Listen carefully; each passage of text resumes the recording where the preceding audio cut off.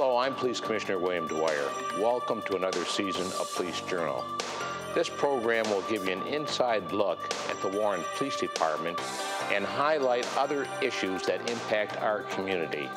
I always welcome your comments and suggestions. Please feel free to email me at wdwyer@warrenpd.org. Thank you and enjoy the show.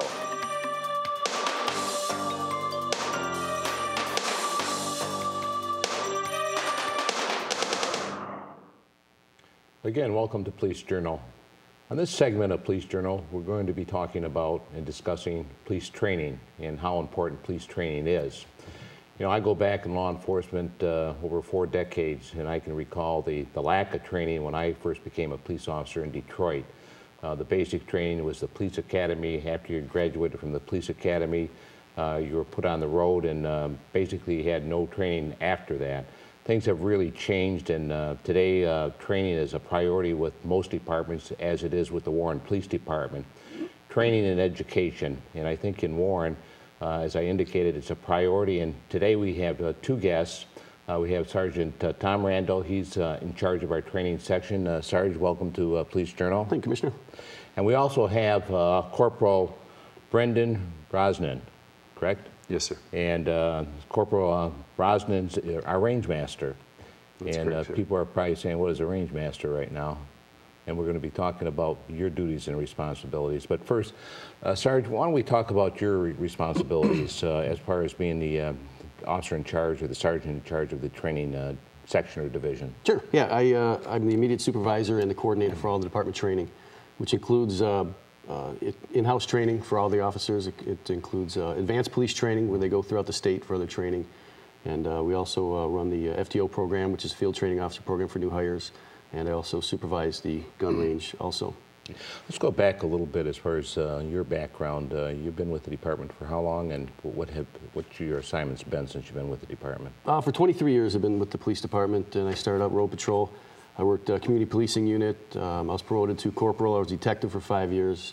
I was also in our gang squad division, which is now called Special Operations Unit, for 1.5 years. And then I was promoted to sergeant. I was a road patrol sergeant, and then now I've been running the training division for about 4 years. Very good. Brendan, you've been, why don't you give us a little background on yourself? It'll be 18 years this August that I've been with the department. Worked road patrol. I worked undercover narcotics. I worked the detective bureau for 7 years, and before that was Squad 1 in homicides. I've been on the SWAT team now for almost 8 years, and I'm one of our team snipers. I'm also the range master currently. Okay, very good. Tom, let's go back into you know, the training aspects of the department. You being the training sergeant, as I indicated, you know how important it is. And people always talk about what type of training do officers receive.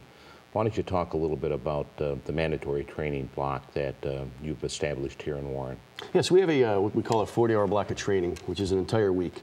And it encompasses mandatory training. It also encompasses training that we research and would help the officers on the street. The whole department is required to attend some or all of the training. An example is the mandatory training is firearms training, qualifications with shotgun and the rifle.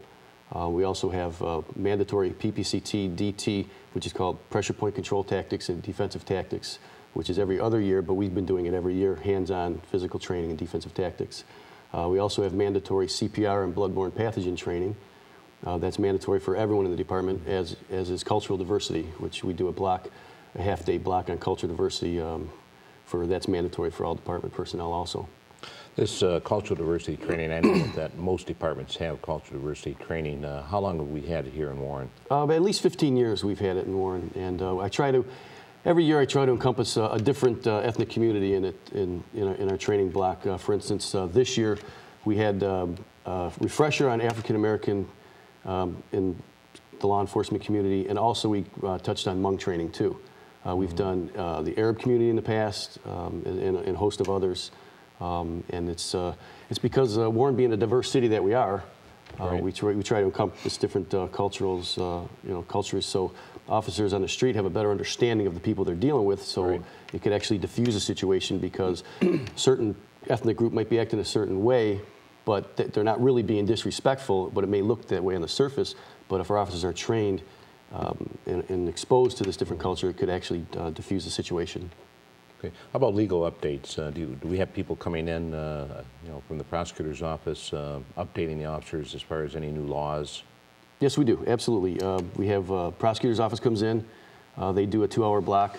We also had a assistant prosecutor from the sexual crimes division this year come in for an 1.5-hour block, and we also have our city attorneys come in for an hour on city ordinances and basic laws of the city. Do you change that training schedule periodically as far as what's offered on the mandatory training? In other words, do we switch it around? Some of it's mandatory as far as I understand the CPR and the firearms training. Yes. What do you change periodically that would differ from the standard training that you establish? Yes. Well, for instance, like this year, we touched on diabetics because there's certain reactions that police officers might might take as somebody being intoxicated when actually they're having. That may have be because of an incident that occurred here in Warren, and we see that there's a need to maybe have a better understanding as far as diabetics and. Yes, that is a result of an incident, and we also did a quick course on bicycle safety and bicycle laws because police officers, we know the nuts and bolts of our job, but there are some little different areas that you're not so brushed up on. So we thought that would actually help officers on the street, and yeah, we had various things. We're very proactive with the training division because. Instead of having to be reactive all the time to an incident that happened, we try to avoid that. For instance, we touched this year, we did more prisoner searches and handcuffing, just for safety. So we're not reacting to some bad situation, we're actually giving them the tools to go out there and effectively do their job. So maybe for our viewing audience, you could kind of indicate how many officers we have assigned to training and basically what their day-to-day responsibilities are. Yes, well, I'm the sergeant. I oversee the office. We have 3 training corporals assigned to the division. 2 are actual training corporals in the office, and then Corporal Brosnan here, who's the range master. And our duties, they're actually a vast array of duties. We're in charge of the tasers. When there's an issue with the tasers, we got to keep track of them. The cartridges, when there's a deployment, we keep track of every tasering and the circumstances involved. Also, the weapons we use. The range master, if there's a malfunction with a weapon. The range master can either fix it then, or if he can't, he will give them a replacement while we get the other gun fixed. Okay. Let's talk to Corporal Brosnan for a minute. You're the range master, and so what is your duties basically? Well, my primary duty at the department is to organize different firearms trainings programs, oversee a group of instructors that I have, and then we implement that training, whether it be for pistols, the officers' off-duty firearms, the 870 shotguns, or even now our new patrol rifles, which we're fortunate enough to have you come through as commissioner and finally get these weapons.